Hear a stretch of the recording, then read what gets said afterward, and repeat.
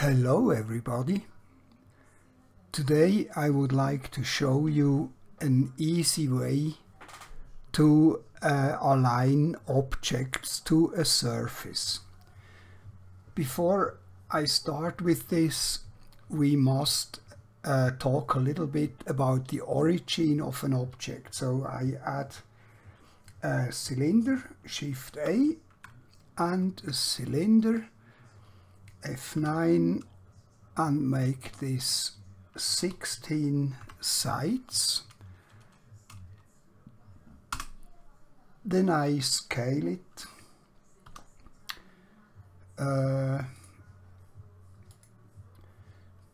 By the way, if I select all these numbers, I can scale everything like it is possible in MODO. I want it 0.2 and this one 0.4. Okay, now watch this little yellow point inside the 3D cursor. If I grab this object and grab it on X, Control, bring it to here, then you see this yellow dot has moved with the object. This is only in object mode.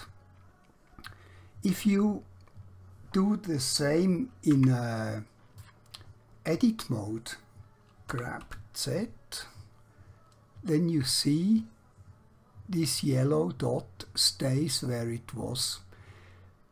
This can be used to our advantage sometimes, but I think it's quite important that we know about this. Okay, now let's go back to object mode. If you for some reason need to have this origin on the bottom here, for example, if you want to export an object to Unreal Engine or another game engine, then you usually need the origin on the bottom of an object. To do this, you select the 3D cursor, click somewhere here, then Shift S and say cursor to sorry, that's wrong way around. Unfortunately, we cannot undo. So Shift S. No, sorry, I was wrong. We go to Object, set Origin to 3D Cursor. Like so. Now the origin is down here. If you need to have it exactly in the middle of a polygon or a face, for example, you go to Edit mode, select this face, then Shift S and cursor to select it, and it will snap exactly to the middle. Okay, but now let's see this here. I select everything, grab it in Z and move this down a little bit, and then Shift S again, cursor to world origin, and now our origin is here, and we can go back to now let me delete this face here.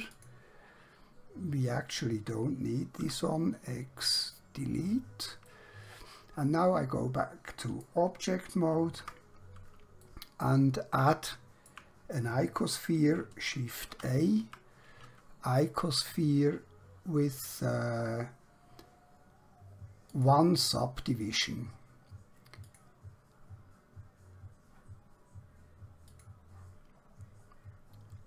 Then I tab to edit mode, Shift S again, cursor to world origin, and right click and say poke faces. I could do this the way I showed before, but for me this is much easier. So I have now exactly in the middle of each of these faces I have a vertex. We can tap back to object mode. If I want to see this, I can say click here, show wireframe, and now we see the wireframe of this object here. Okay, now we need to set some snapping options. The first is I want the orientation to be the normals. Then the active element is the pivot point. This will be the active element. Then I enable snapping, and then I snap to vertex, center, and align rotation to target. Now we can grab this object and left click, Shift D, duplicate it, Shift D,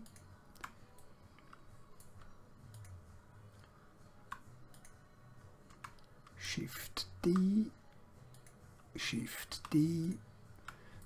This is, as you can see, a very quick way of doing it.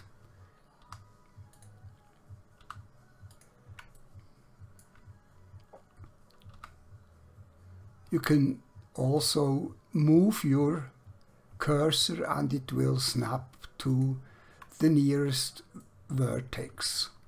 Shift D, and two more, Shift D, and one more, Shift D. Okay. Now, if you don't like the additional edges we put in, you can tap to edit mode, select one of these vertices here, Shift G, say amount of connecting edges, X, and dissolve vertices, and they are gone. Now I go back to object mode again, Shift A, select, no, A to select everything, then Control J to join these objects into one single one, tap back to edit mode and select edges and select sharp edges. Now we can Control B, bevel these with the Shift key so we have nice control, just a little, with two segments and a profile of 1. Now I tap back to object mode. We don't need to see the geometry here. I right click and say shade smooth. If you think this is too edgy here, we can add a subdivision surface modifier if we want to. So let's see how this looks with a matte cap. This one here, this looks pretty awesome and it's very easily done. So thanks for watching. That's it for today. Take care and see you some other time. Bye bye.